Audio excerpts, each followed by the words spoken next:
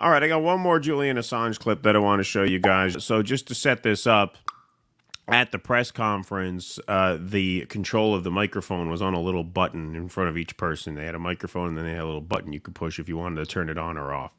And so here is Julian Assange explaining readjusting to family life. It actually starts out pretty somber, and then there's a nice, cute moment of levity here as well.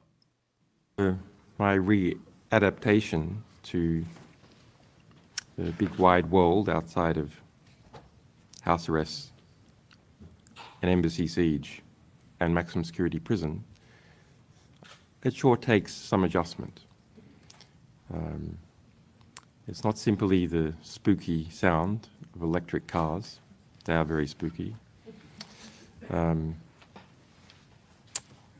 But it is also the change in the society.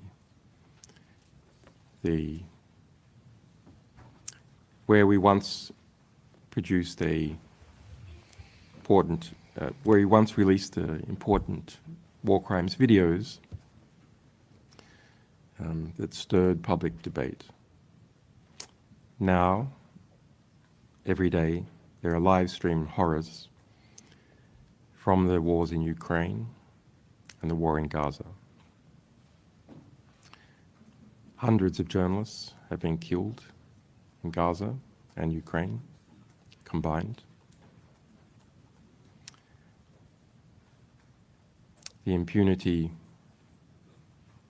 seems to mount, and it is still uncertain what we can do about it. My readaptation to the world, of course, includes some positive but still tricky things. Becoming a father again to children who have grown up without me. Becoming a husband again. Even dealing with a mother-in-law. These are trying family issues. No, she's a very lovely woman. I like her very much.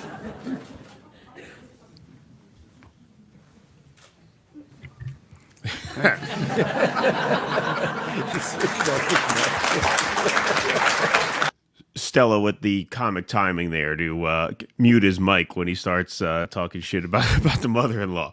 That was well timed there. Nice moment of levity after, like I said, just a very somber moment about readjusting to life. His family was denied a husband and a father for these 5 years. Just the societal changes that he has to observe. And to make that point about journalists in these war zones being killed. That is just incredible what he went through, that he has that kind of dignity, poise. And it is very interesting what he's saying, because sure, when he released that footage from Iraq of civilians getting killed, it was a big deal. And yes, that's got to be really strange for him that you're seeing footage like that on TikTok. Exactly. And X every day. All day, every day. All day, every day. It's not a big deal. Right. People are just inured to it. Right. Like, yeah, more of it. Yeah. More of it. And there's and it's not doing anything to stop it. These governments are just going on with impunity, and he calls it straight out. I'm not sure what we can do about it. Yeah, the impunity seems to mount, and it's unclear what we could do about it. Right. You know, he always had about him a real calm. He always had a real zen. Because look, even when we all got to know Julian Assange, he was available to us in terms of like he could communicate with the outside world, but he was shacked up in the embassy and he couldn't leave. So he's been a prisoner of sorts for as long as most of us have really known who he is. And now to see him move about the world as a free man and comment on these observations, I mean, yeah, you're absolutely right. That collateral murder video was shocking for the time. And now we scroll past shit that's even more graphic than that, way more. You know, we we see it all day, every day. And so, yeah, I mean, just incredibly brave to be speaking out like this soon after. I mean, Yeah. this guy was just tortured for 5 years. Well, I think that's what everyone was wondering. Everyone was wondering if they broke him, Yeah, right? yeah, If you're just not really going to hear from him anymore, what was he going to do? But he's right back out there, and he is going to have, if he continues to be out there speaking on these things, he's going to have incredible moral authority.